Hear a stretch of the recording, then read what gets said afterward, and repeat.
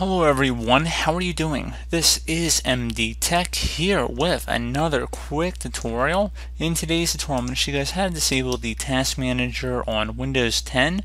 So it should be a pretty straightforward tutorial here, guys, and without further ado, let's go ahead and jump right into it. So we're going to go ahead and start by opening up the Start menu, and the first method is going to apply if you're running Windows 10 Professional or higher editions. And we're going to start by searching local group policy. Best match should come back with edit group policy, so go ahead and left click on that.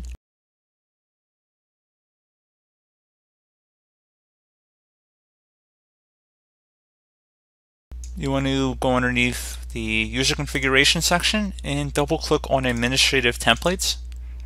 Do the same thing now for the system folder, so double click on that. Should be a Control-Alt-Delete options folder, so just left click on that. And then finally, remove Task Manager should be on the right side. So go ahead and double click on that option there. Now you want to go set this to enabled and select apply and OK. And once you restart your system, Task Manager should be disabled. And then if you want to re-enable it, it's as simple as just double clicking on that and then selecting not configured. So again, pretty straightforward. You would have to restart your computer in order for that to take effect.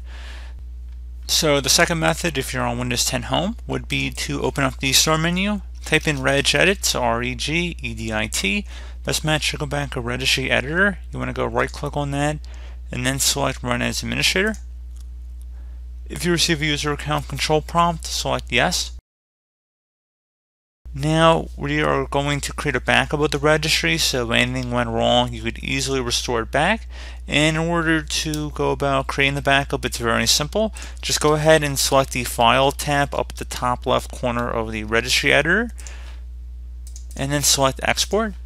For file name, I would suggest naming it the date in which you are making the backup. Export range should be selected to all, and then save it to a convenient location on your computer.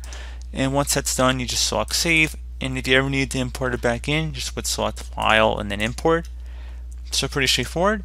So I'm going to have a path in the description of my video. I want you guys to copy that, and then go up to the top address bar of the Registry Editor here, and just delete whatever's in here, and then paste in what I'm going to have in the description of the video. So HK local machine is what it should start with, and it should end with system. Hit enter. Now you want to right click on the system folder you see over here on the left side, right here. So now on the right side, you want to right click in a blank area, select new, and then select the word 32-bit value. You want to name this value disable task MGR, all one word, no spaces in here. So again, disable task MGR. The D in disable, the T in task, and the M in MGR should all be capitalized. Everything else should be lowercase. Hit enter on keyboard, double click on it, and now if you want to disable it, type the number 1 in the value data field, select OK. Now you should be able to close out of here. Again, you will need to restart your computer for this to take effect, and that should be about it.